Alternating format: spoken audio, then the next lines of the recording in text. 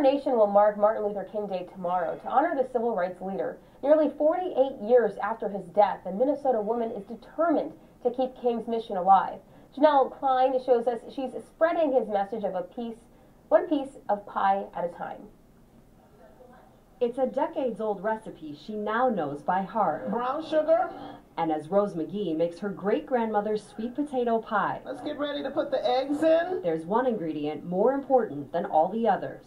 So I know it's more than just the recipe.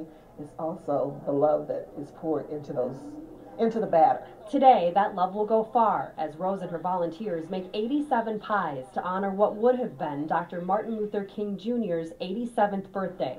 They'll give them to people all over Minnesota, a small, simple way to say thanks. So pies will go to individuals, to organizations, to nonprofits, to police departments, because these relationships count, they matter. And so do the conversations Rose hopes the pies inspire. With the baking done, the talking begins. Discussions about how Americans from all walks of life can better get along. But can a group of faithful people who believe in the capacity of human love use a little bit of pie to heal some wounds? I think so. Rose has seen that firsthand. Already she's given pies to those in Ferguson, Charleston, and to the 4th Precinct of Minneapolis.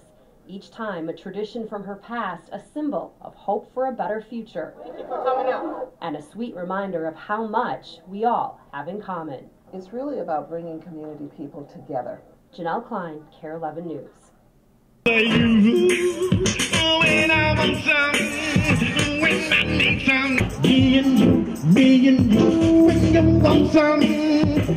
This year, 2016, is going to be the end of my 2-year term as a board member of the Northwest Community Television Cable Network.